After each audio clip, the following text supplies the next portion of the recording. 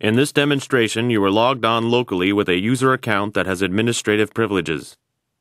In Exercise 1, you will encrypt a file and then encrypt a folder. Click Start, right-click My Computer, and then click Explore. Windows XP Professional starts Windows Explorer. Select Local Disk C.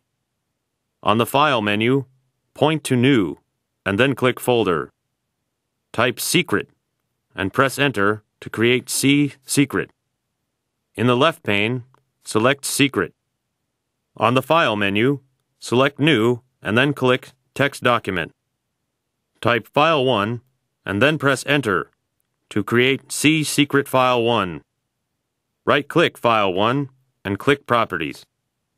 Windows XP Professional displays the Properties dialog box with the General tab active. Click Advanced. The Advanced Attributes dialog box appears.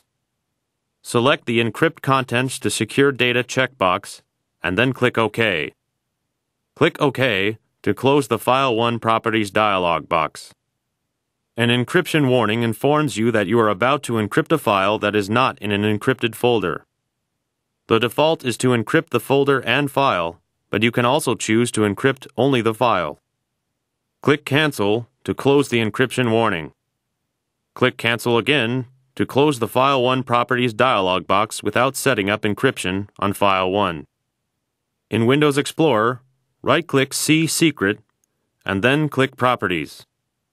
Click Advanced. The Advanced Attributes dialog box appears. Click the Encrypt Contents to Secure Data checkbox, and then click OK.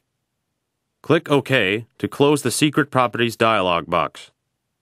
The Confirm Attribute Change dialog box informs you that you are about to encrypt a folder. You have two choices. You can encrypt this folder only, or you can encrypt the folder and all subfolders and files in the folder. Select the Apply Changes to this folder, subfolders and files option. Click OK. In the Secret folder, right-click File 1 and then click Properties. The File 1 Properties dialog box appears. Click Advanced. The Advanced Attributes dialog box appears. The Encrypt Contents to Secure Data checkbox is selected. Close the Advanced Attributes dialog box. Close the Properties dialog box. Close all windows. This completes Exercise 1. In Exercise 2 of this demonstration, you are logged on using the User 5 account. You will attempt to open an encrypted file. You will then try to disable encryption on the encrypted files. Start Windows Explorer and open C Secret File 1.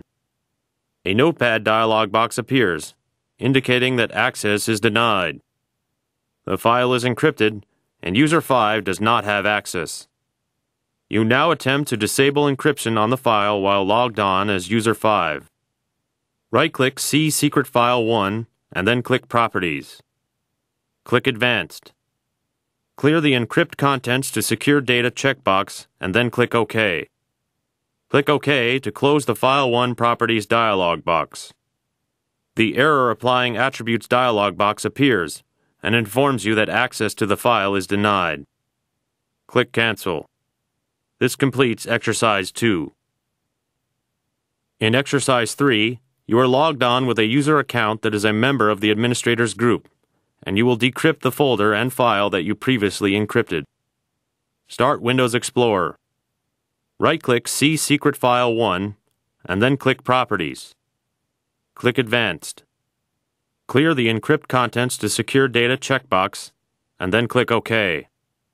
Click OK to close the File 1 Properties dialog box.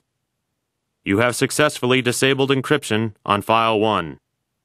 Close Windows Explorer. This completes this demonstration.